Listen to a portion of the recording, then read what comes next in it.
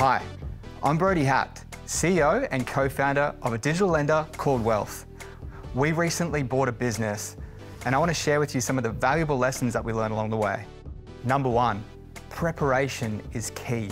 Try to commercially agree on as many points as possible before bringing in your respective legal teams.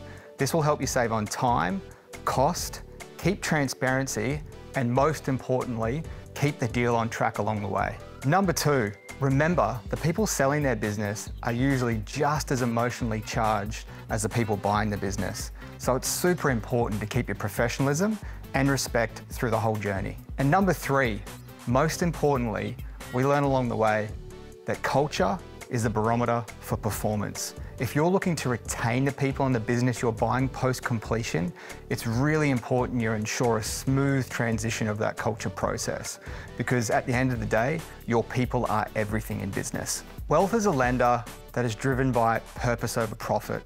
If you would like to find out more about what we do, please head to our website, wealth.com, WLTH.com.